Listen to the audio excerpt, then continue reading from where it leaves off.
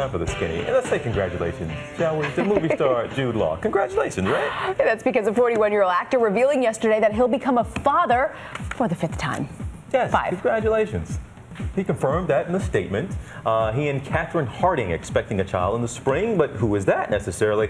And that is what has a lot of people talking right now. She's Law's 23-year-old ex-girlfriend who goes by Kat Cavelli.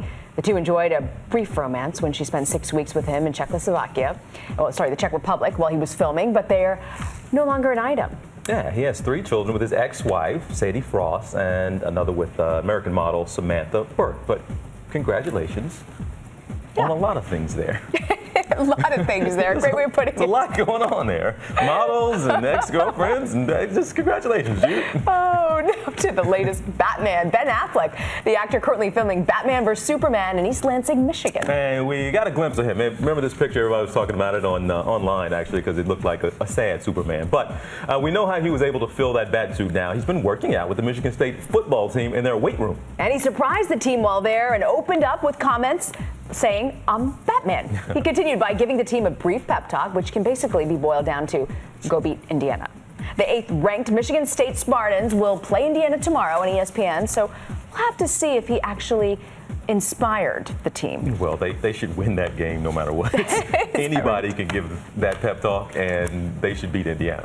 No offense, but come on. Let's turn to Kerry Washington now. Love this story. She's a star, of course, of the hit Scandal. Yeah. She's turning heads now with her latest close-up. This 37-year-old actress posed for the cover of Allure magazine with what they're saying is barely a smidge of makeup. She does look fantastic. Are they saying no makeup, or are they saying barely a smidge now? That's why I'm kind of concerned. Yeah, she plays Olivia Pope, we know, on the Scandal, and she is fantastic. Yeah, but the article here is talking about confessions of a recovering perfectionist, so she went with the no makeup thing. Maybe a subtle message of what perfection and beauty even really is. See, a lot of times they do this, oh, we have no makeup on, but underneath there's a little bit of concealer. There might be a nude eyeshadow on. She can't just be beautiful.